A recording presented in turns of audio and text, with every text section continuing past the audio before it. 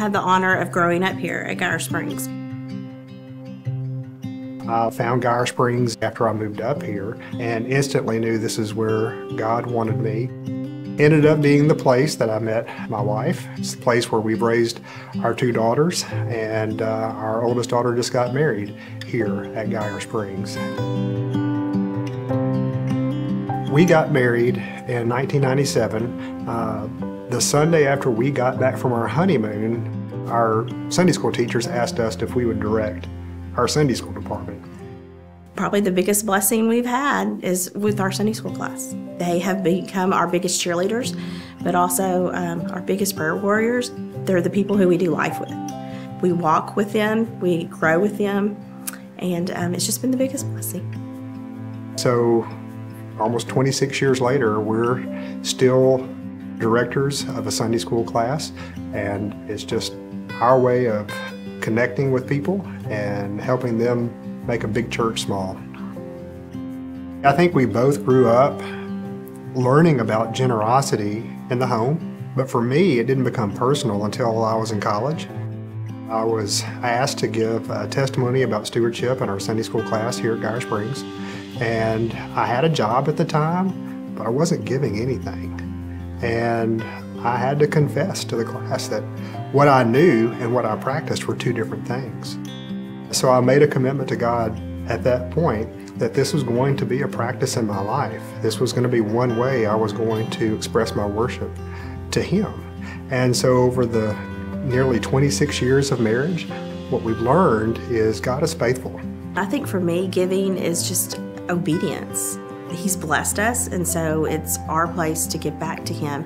One of the things that we wanted to do is when we had children that I would be able to stay at home. And on paper, it really didn't look like that could work, that we could live with one income and still continue to give. And I did that for 14 years, and God always provided. We always trusted, and He was always faithful.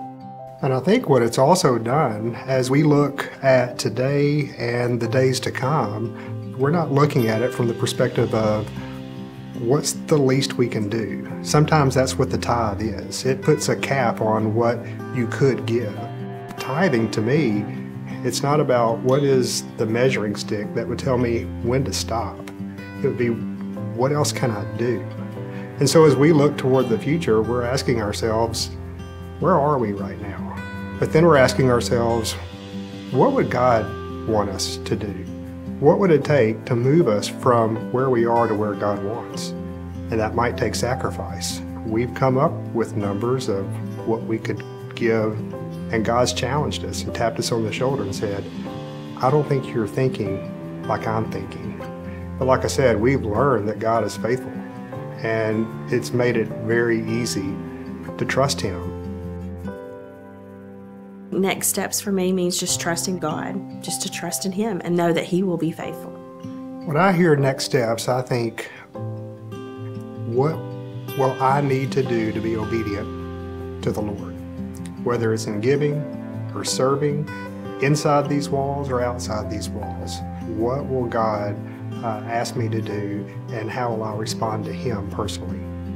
When I think back, especially to my childhood, I think of all these people who they sacrificed so much to build this church and to invest in the community, to invest in the young families. They have helped my family, and now we're able to have a legacy with younger couples and with children and preschoolers, and whatever we give, we know that God's going to take care of. And He's going to be able to just use it for His glory.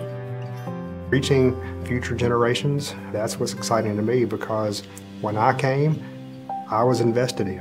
And so it's exciting to me to be able to invest in others as they come up. I'm excited about what the future holds, to know that we can have a small part in what God's doing.